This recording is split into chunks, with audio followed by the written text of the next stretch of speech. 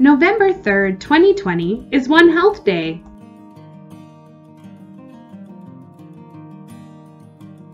One Health Day started 4 years ago to recognize the intersection of animals, humans, and the environment for the optimal health of all. It is a collaborative effort across multiple disciplines. One Health primarily concentrates on the transmission of disease from animals to humans, also known as zoonosis. One Health is especially relevant in the face of our current COVID-19 pandemic. This video introduces how our team is putting One Health into practice with Zooeyia.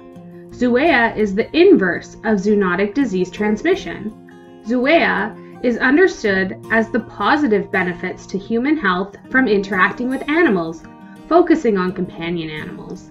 The concept of Zooeyia originated in the work of Hodgson and Darling in Canada in 2011 and is an essential component of One Health. For example, during the COVID-19 pandemic, many people have turned to their companion animals for comfort and support. Much of the literature refers to this as the benefits of the human-animal bond. In 2015, Chalmers and Dell published about their application of Zooeyia in the field of animal-assisted interventions, and specifically their work with therapy dogs. In their current study with Williamson and others, they are now applying Zooeyia to explain the work of service dogs.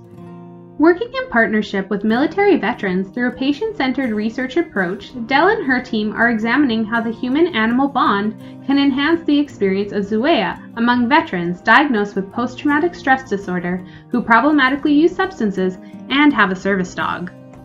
They are learning that the Zooeyia framework applies to the veterans' experiences and specifically how the human-animal bond can enhance the benefits of animals in their lives.